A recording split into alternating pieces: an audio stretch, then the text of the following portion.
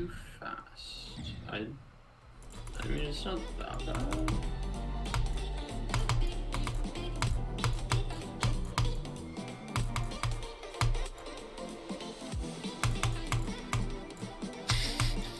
I think I might be going a little too quick. I'm not sure.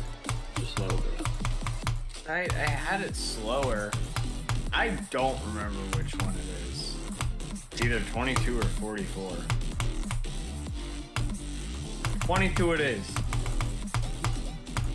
I don't...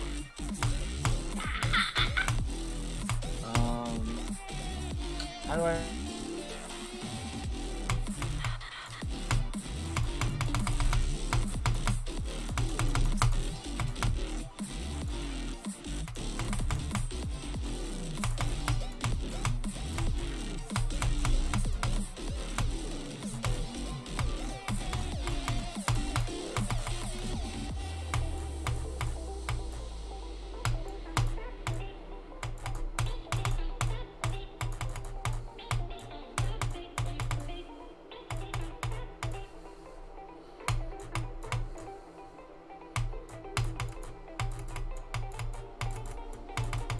There we go. I personally think it should be. Fucking finally.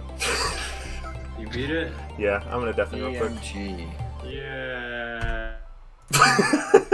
Alright, 757 attempts. Some of those are old because I did do an old practice run of this from I don't know how long ago. This wasn't too bad. I was expecting this to be a lot worse because when I did the practice run forever ago, I was less good at the game, so it was way harder for me to figure out what the fuck to do.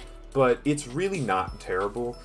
The parts I had particularly bad issues with were the transition out of Faunter's part into the next part was annoying because that green orb is difficult as it is, but to get that green orb to be consistent, or like to get that green orb to not be like a tiny window, I had to click pretty late in the UFO portal for the last click of Faunter's part to get low enough in that I had a lot of time to hit the green orb and make the jump. So that was kind of annoying. Lake's entire part felt completely RNG. The straight fly transition in was just kind of annoying because, you know, you're transitioning in obviously on blocks, which is better than the alternative, mind you. But with the blocks there, it was really difficult to actually get the pattern to like straight fly up correctly. And then the 4 wave clicks are just, I mean, they're really cool in theory, and when you do them right, it's like, wow, that felt really fun. But when you do them wrong, it's like, why? Like, what did I do differently? You know what I mean? There's no good indicator for any of it. The way you transition into the portals is completely random. In practice mode, there were times where I would completely miss the jump pads in a cube portal because I went too high or too low or whatever.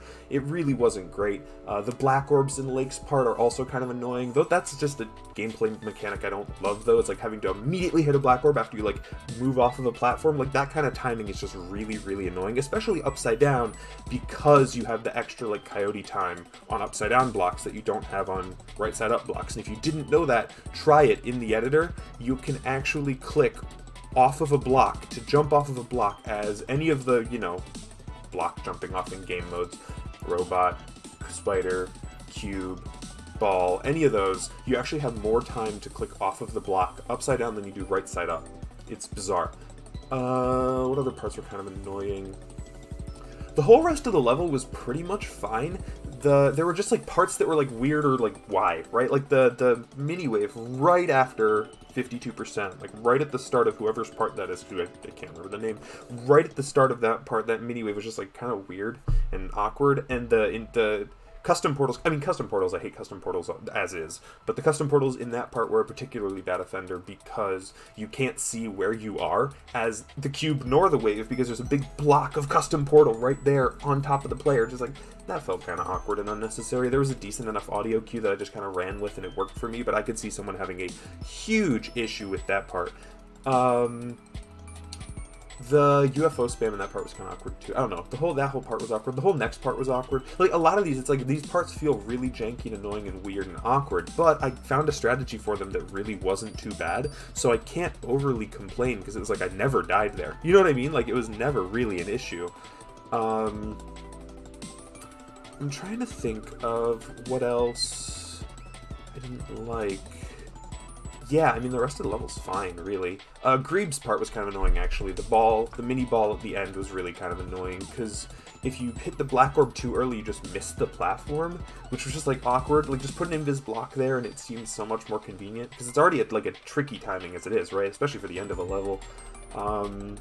And then the click down through the like angled spikes was also kind of tricky. I never died there from 0, but in practice that was pretty much a coin toss. And then the last ship is, I mean, I choked it twice, but it was just skill issue. I mean, truly just skill issue. The last ship's not bad. It's really not.